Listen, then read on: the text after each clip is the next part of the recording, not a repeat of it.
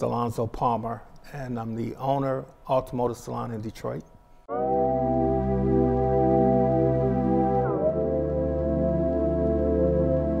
I started, well, I went to beauty school in 1988, so I've been doing it for a while.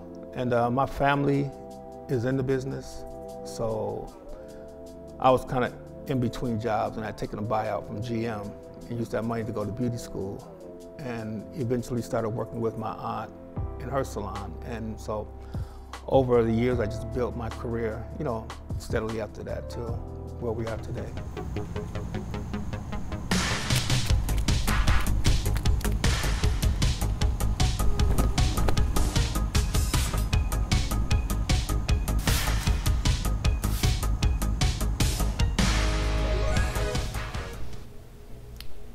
How about this? We do a spoof on like those really obnoxious YouTubers and this guy could just go around and annoying people by saying, "What are those?"